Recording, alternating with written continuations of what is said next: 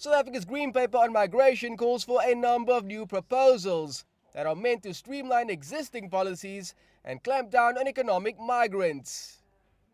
But some believe the proposals in its current form will prejudice their rights, and among them are refugees and asylum seekers, who remain some of the most vulnerable to the policies.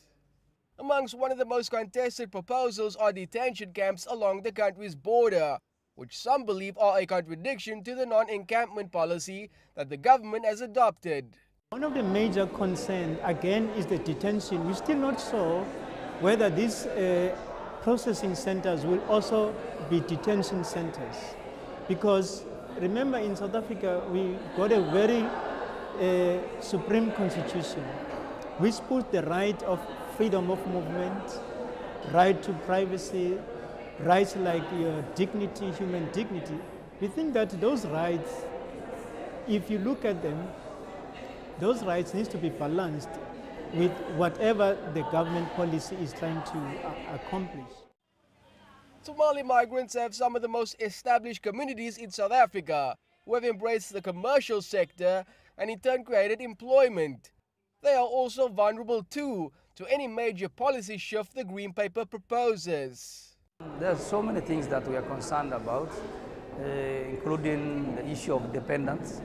Like when we talk about families, who's going to be dependent, who's going to be in your file, who's going to be under your file, when you are asylum seeker or refugee. The issues of asylum seekers not allowed to work. The Somali Association of South Africa is, however, optimistic that the country's track record in dealing with these issues could play in their favor. We believe government is refugee and asylum seeker friendly and welcoming before, and we hope after the Green Paper turns to White Paper, still government will look into the well-being of refugees and asylum seekers. So we are hopeful, but we are worried if the Green Paper is passed the way it is.